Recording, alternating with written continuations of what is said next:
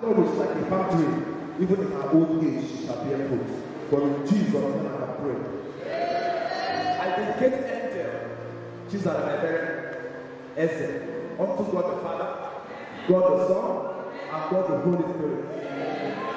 And I pray that from now on, you shall assign a special angel that shall be with her and protect her all through her days. Thank you, Lord. For in Jesus' mighty name we have prayed. Do something for Jesus Christ.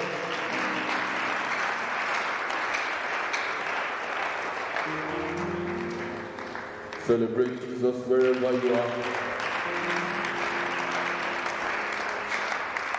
It's time for the dress code.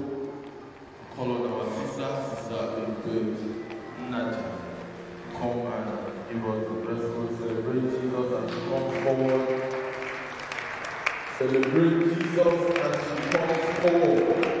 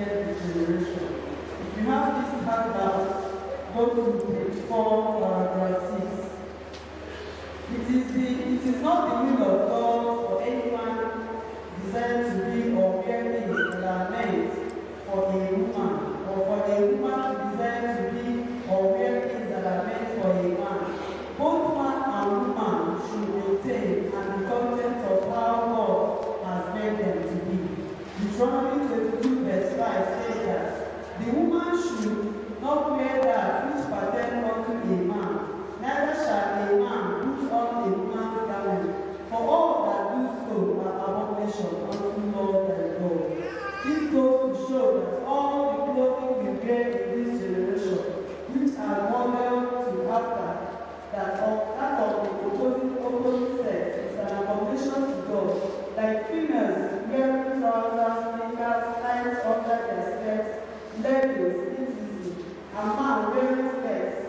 gowns, bracelets, long hair, feminine figures and characteristics, etc.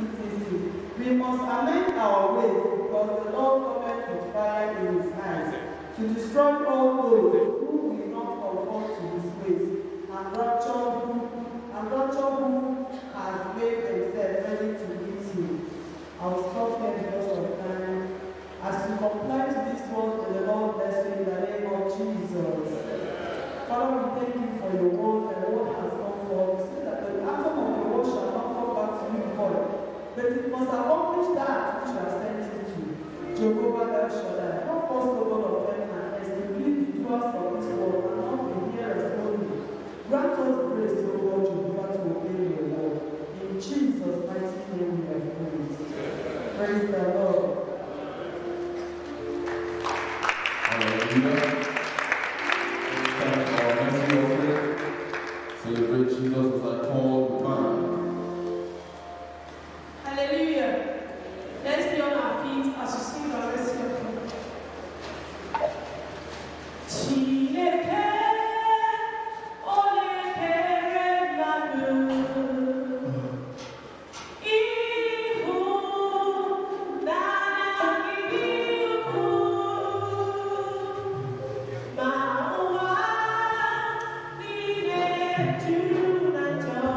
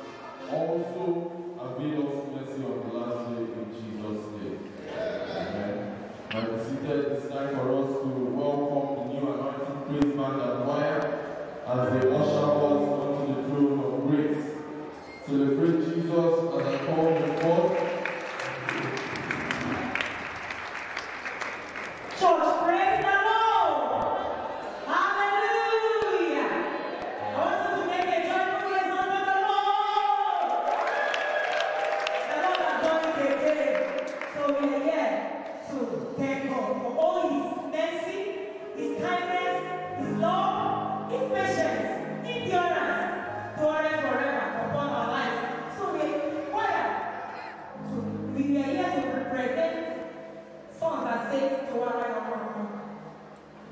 Yama. So as you listen, may God bless you. In Jesus' name we pray. Hallelujah!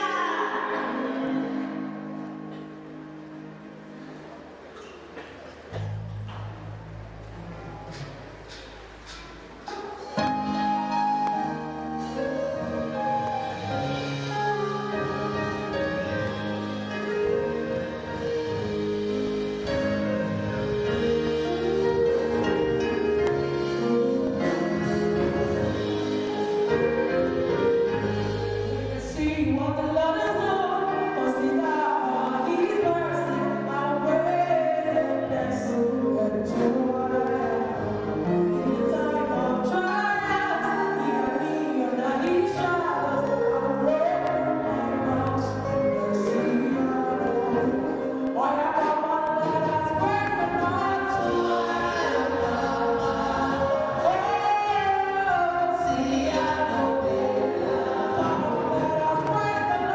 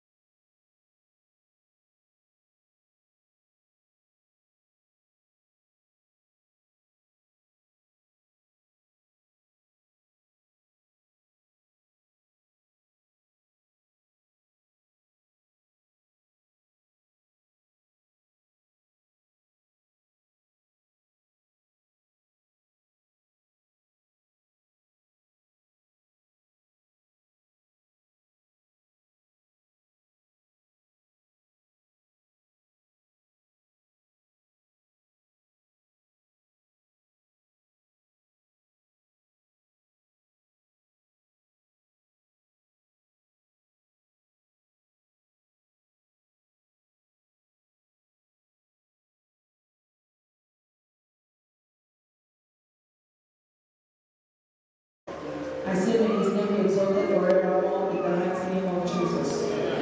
I also thank our Daddy and Naomi, the Lord, for the privilege as well, for providing the platform, providing everything, giving us the stage.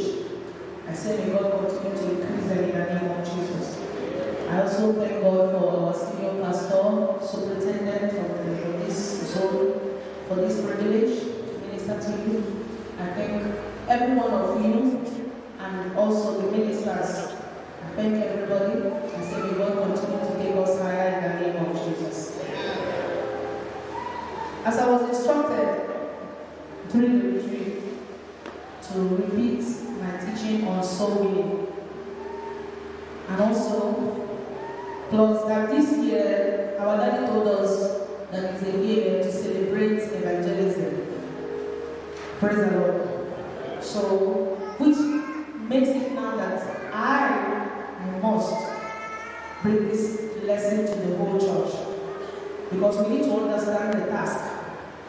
We need to understand what God is expecting from our hand so that we can do it very well. Amen. So I'll start by defining evangelism once again. Evangelism is the process of seeking and saving the lost. The process of seeking and saving the lost. While soul, because my topic is soul winning. Soul is that aspect of a man that is conscious and responsible for his action. That aspect of a man that can be either saved or destroyed or judged. Praise the Lord. We all know that a human being is made of the spirit, soul, and body. The soul is the real man, because that is the consciousness with which you live in this world. It is that one that comes pure when you came from your mother's womb. That aspect that has not been printed at all. By the Spirit came from God, the predestined assignment, preloaded everything into function. The soul, the body, came from the earth, contaminated with all kinds of foundational limitations, sin, and all that. So the soul is the pure one, and it is the one that's supposed to be preserved in that pure state. But unfortunately, when the spirit and the flesh is happening, the soul becomes the unfortunate grass in between two elephants fighting. Praise the Lord. That is why we cannot maintain purity or even be pure on our own except to engage a higher elephant, who is the Lord God Almighty. If it is by our knowledge or by power or by mere determination, we cannot maintain the purity of our soul. We cannot save our soul. We need to save that soul from being defiled as in damaged beyond repair. Praise the Lord. So that soul is the aspect that needs to be saved. From the moment we enter here, the battle to save it begins. So evangelism is geared towards saving that soul, seeking it and saving it. And that was what Jesus commissioned in the heart of all the believers before he left. He laid the foundation for us, brought the teachings, the principles, the tools, the spirit, and everything, and now said, and I go and seek the lost. Seek people like you, human beings like you, and use all that I've given you and save them, so that they will not be lost like you were before I saved you. Praise the Lord. It might sound a simple task, but you and I know that it is very, a very complex and also challenging task. Why? Because the battle of soul and body, spirit and body is one. And also, we also have environment putting hand in the battle. We have the devil determined to frustrate the matter. So the battle has gone to the next level. Praise the Lord. And in that next level state, that is where we need a lot of prayers and spiritual intervention. If not, by the time you try one or two times to save these souls, and find that it's not easy, you will give up. And that's why the church is always reminded again, from time to time, Jesus will give messages. Go on evangelism, go and see. Because, not that the church doesn't want to go, but it's frustrating. Praise the Lord. It's frustrating. You do it and do and do and do before you know what is happening. It will be as if it's not working. The devil, the environment, the man, the enemy of man, which is the flesh, living with man, three of them will join hands and make sure that your work, you will not be successful. You will go back again. It will take you a long time to muster courage to go again. And from time to time, the church will just backslide in that soul-winning venture. May God help us in Jesus' name. Winning is the act of overcoming something. Overcoming something. What is, when it gives there must be a contest. There must be a battle for you to come out on top. Winning others and coming out on top. It also means bringing someone over to your own side. Praise the Lord. So, my teaching goes in three broad subtopics, namely understanding the task, number one. Number two, understanding the method. Number three, understanding the tools. Amen. So under understanding the task, let's go to the book of Matthew chapter 28, from verse 18 to 20. The first book of the Gospels and the New Testament, which introduced Jesus to the whole world. And that's the first book where that instruction of Jesus to go into all the world. So let's read that place first before we go to the next one. Someone can help me to read. 28, 18 to 20. Or to avoid waste of time, let me read. My translation is the Message Bible. Jesus, on the third, went right ahead and gave his charge. God authorized and commanded me to commission you. Go out and train everyone you meet, far and near, in this way of life, marking them by baptism in the threefold name, the Father, the Son, and the Holy Spirit. Then instruct them in the practice of all I have commanded you. I will be with you as you do this day after day, right up to the end of the age. Praise the Lord. When somebody reads in James, please read for me so that it will be clearer.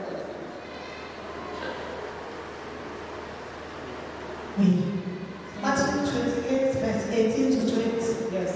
I read in Jesus' name. Amen. And Jesus came and spake unto them, saying, All power is given unto me in heaven and in earth.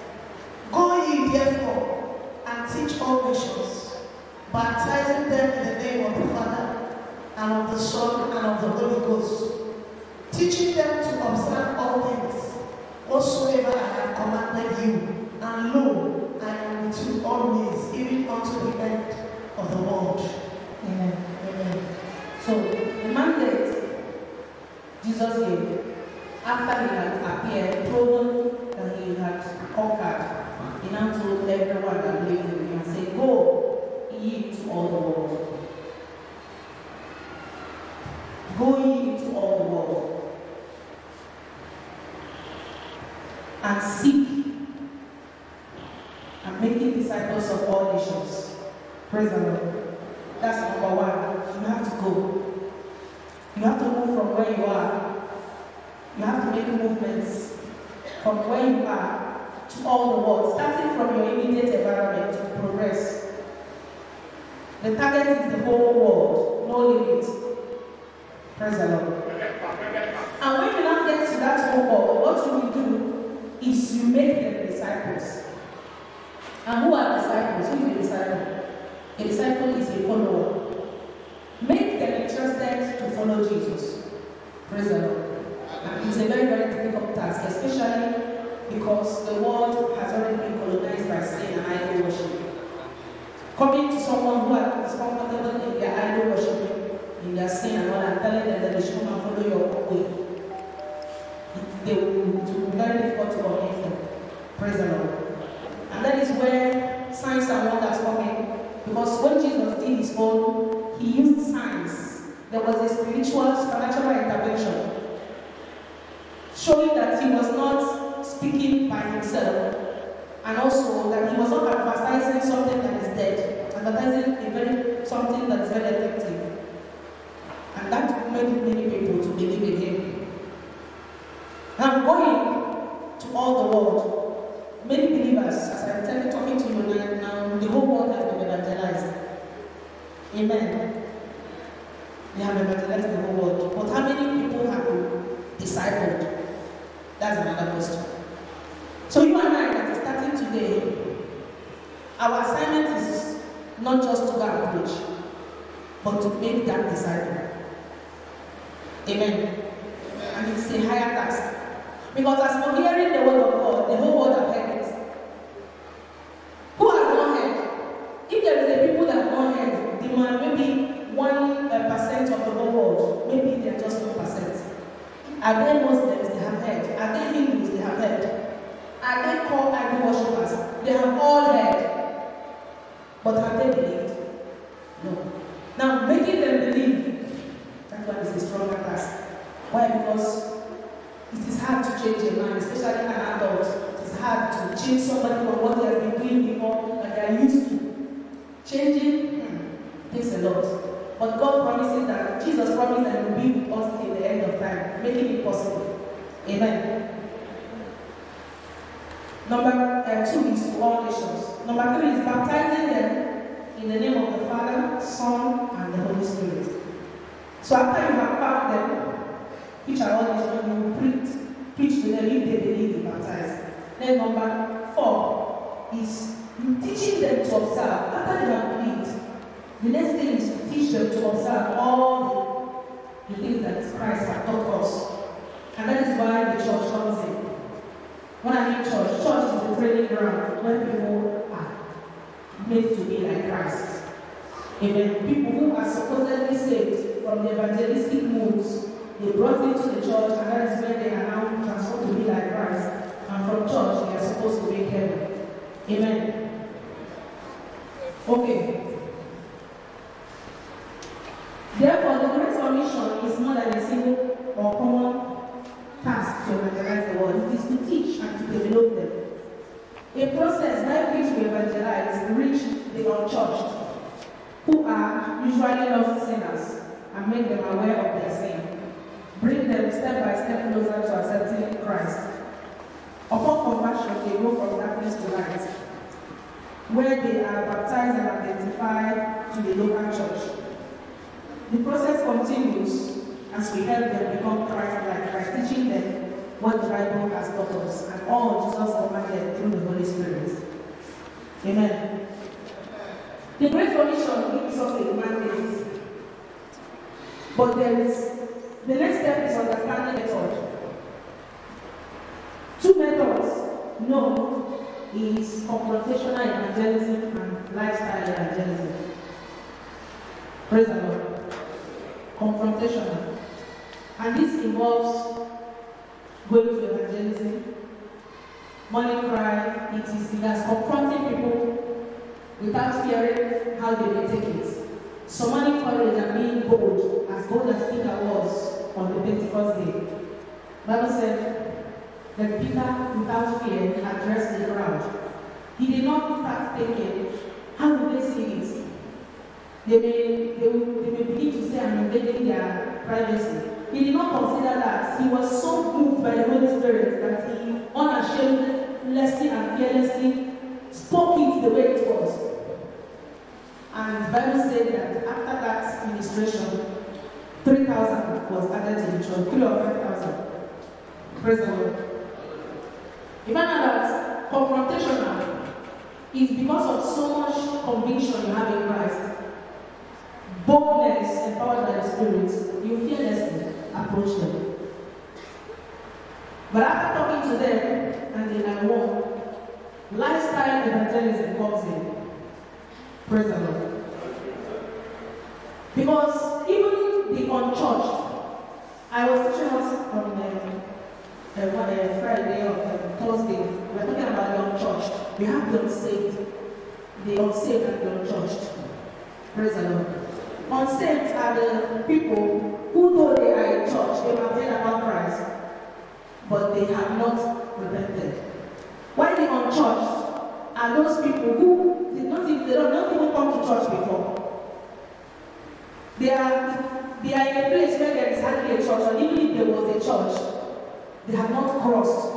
They are not familiar with godly things. Praise the Lord. Father, that to take this kind of people to save them is much more harder. You have to move them from that stage to the church first, or making them familiar with godly and churchly things so that we can be able to save them. So this unchurched, at times, lifestyle evangelism goes a long way with them before you begin to confront them. Amen. Because they will first of all see that Christ in you and see that you are different. And they begin to be curious. What exactly makes this person like this? Why is this person different? By the time they begin to ask, you answer them. And by that time, advertise Christ to them. Many people are discouraged from even being saved today because Christians are failing in lifestyle evangelism. Praise the Lord. They are failing. They are trying to be like others. They are doing everything possible to look like the world while professing with their mouths and churchly activities that they are for Christ. And unchurched, when he has not seen difference between you and him in character, in dressing and everything, why would he want to come and join you? Amen. Why would he want to come and join you? You are the same. You don't understand that thing you're saying about Jesus and all that. It's those people who have come in contact with true Christianity, tasted a little bit of Christ's generosity. Those are the people that, if you now begin to bring the gospel, they will listen. Say, sister, I really want to know about this thing. You now stand a chance of convincing them. Am I right? We are failing generally today, not because we are not talking. People are going on morning cry every day. We are going on crusades every day. They have heard and they have seen. They are tired. They want to see real lifestyle evangelism. And the Bible says, and Jesus began to teach and do. Amen. He teaches and do. Even when it comes to giving charity, gifts and all that. Celebrities do that too today, don't they? Some of them even give more than most churches. But after giving those things, what do? They will still sell you sexualism, advertise to you boyfriend, and all kinds of negative things. And when you now compare celebrities for the church owned, the other one is more overwhelming. You follow his own. But in the church, you get a hammer in hand. Praise the Lord. I need to hear anyone about Christ in me as so deep and so much that worship from our lifestyle, body takes time very, very well. By doesn't go on our walk. May God help us in Jesus' name. Amen. Now I go to understanding the tools. There are gifts Jesus gave us to do this evangelism. This soul game, like I emphasized on Wednesday, Thursday, that it's not just evangelism, it's soul game. Evangelism is going to seek them, saving them. But after saving them, they are still in a perilous stage. Like when you go more from problem.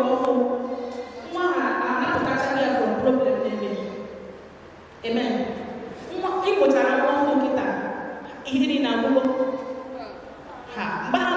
The most crucial part of his life. Man can all the care, all the love, even when he make a man survive in 1 while. He can walk in there and make a sure luck here for 1 day. Nay, near with beginning. So he didn't want to go from that dangerous stage. By then, Care might go down, but the love has not gone down. From toddler, you move to the next step until eventually you become an adult. Then you rest the case. Praise the Lord. As an adult now, you can go far, but you still have to keep watch. There are some level of keeping watch. That is what it is. People who are comfortable in their life in the world, following in sin and all that, without knowing their life, you came and told them that they are going to hell and they are going to be destroyed. You walked and walked with the Holy Spirit and eventually you convinced them. They came to Christ. You now abandoned them. Is it not better you left them before? You should have left them.